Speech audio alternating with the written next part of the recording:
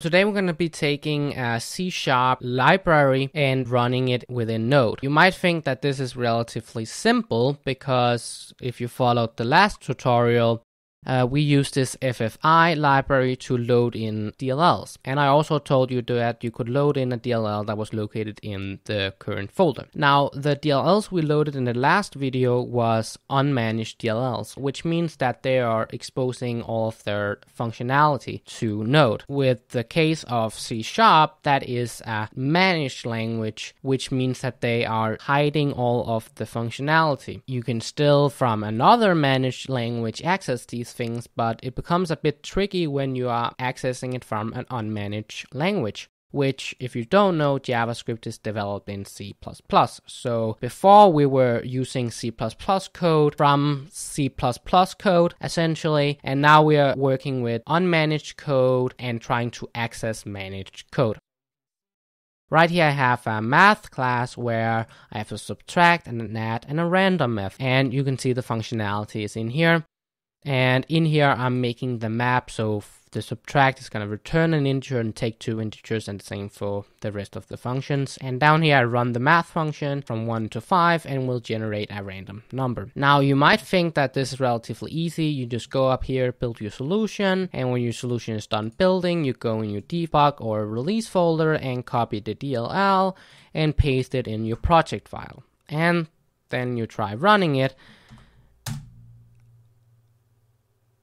But you can see that we get an error. Now, the error is not that it can't see this DLL. The error is that it can't see the functions. So let's expose this code. You can do this in the native C# language, but it's very tedious and there's a lot of metadata that you have to add to all of your code. But there's a tool called DLL export that will actually just do all this for you. One note I have to mention is that if you are in a newer version than Visual Studio 2015, this won't actually work. You can go ahead and create your solution in 2015 and then open it in a newer version and then it will work. But you have to originally have created it in 2015 because else DLL export is not going to work. There might be other tools that will work, and maybe in the future DLL export will be fixed. So the first thing you have to do is that you have to navigate to where your solution is stored. So in my case, my solution is stored right here. And then you have to download this DLL export.bat file from the internet. I will leave the link down below,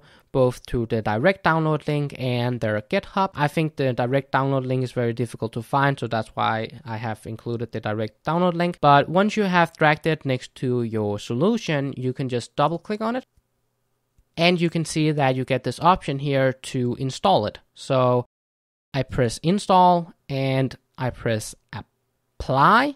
And now if we go into our Visual Studio, it will tell us to reload and we'll press reload. Then you just have to add an attribute to the functions that you want to export. Remember, these have to be a static function. So the way you do it is just like that and then DLL export. And you can see that is highlighted, meaning that it recognizes DLL export. Now we can just go ahead and add this for the rest. You can see all of our functions have this DLL export.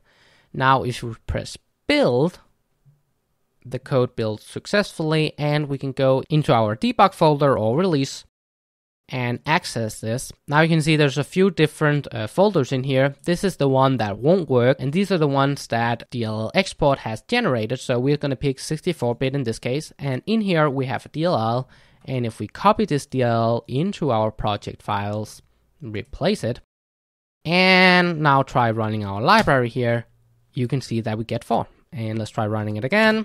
Get 2, 4, 4, 2, 3. So now you can see it works. So if you like this video, hit the thumbs up button and the subscribe button. If you want to see more of my videos, I have included 2 videos right here. And hopefully see you in the next one.